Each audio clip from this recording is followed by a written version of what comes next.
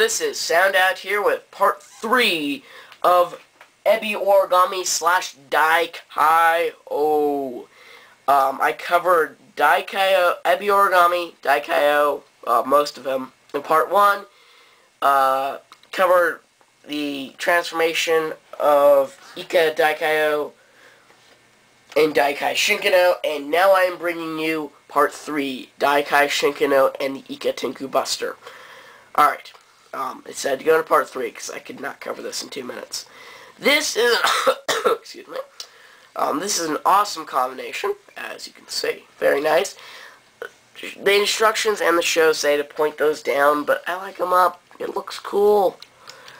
As you can see, barely any of Shinkenger can be seen. Straight on, just the legs there. Which is kind of cool. Articulation, I got the same arm articulation as DaiKaiOh. Head doesn't move. There's a ball joint on the face, so if you wanted to move his face, you could. 2 joints here, so they can rotate here, and they can bend inward, which is creepy. It again has the knees and the ankles, but you're really limited because of so much stuff. So, a best pose I can get him into is this kind of pose here. Now, you could, if you wanted to, use Shinkenger's sword and shield with this combo. Personally, I don't like it, because it doesn't seem right. But normally in the show, you just use the South DaiKaiOh's swords here. Just clip them in here. Yes, there's a lot of balance issues with him due to all the stuff on him. I mean, come on. That's a lot of pieces.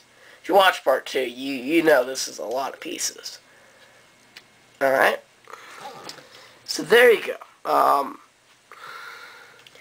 And I think I forgot to mention this twice, but I got this from CS Toys International. They were formerly at cstoys-store.com. They are now moving to cstoysjapan.com and using yen prices, which is something I'm not agreeing with too much. Because US prices are easier to keep track of. So, there we go. Best pose I can get him into. Looks just good standing there. I mean, it's just like Serpentera. I don't know the Japanese name of him, but Serpentera from Mighty Morphin Power Rangers. You know? It's just impressive standing there. You don't need any articulation. It's impressive standing there. Now, the deluxe version, on the other hand, is again a little bit blockier. I actually like Sentai Shinkenger like this. He's nice and impressive. The deluxe version just doesn't do it for me.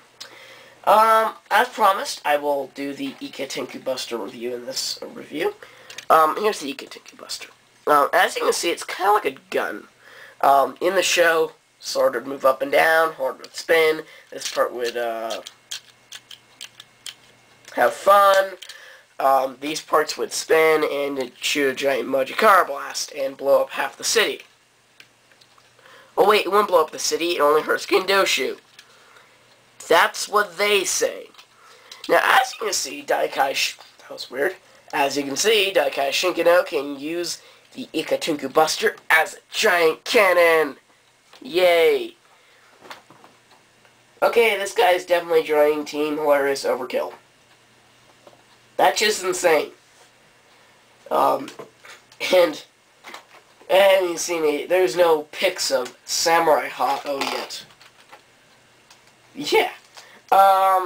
Overall, the Shinkenger, Daitinku, Ika DaiKaiOh series, they're all great. If you can't afford the deluxe ones, just go for these. CS Toys has them. They're switching to yen prices, which gets confusing, but you know, cstoysjapan.com. Go check there. If you don't like those prices, you want to order cases from Hobby Link Japan, it's up to you. All I know is that these are really cool, and I'm glad to get them, and I hope they get Ebi Origami soon. If I get that, I'll be all caught up. Excuse me. But yeah, so, for the most part, Thank you for pretty much the review of these guys here, you know. These two.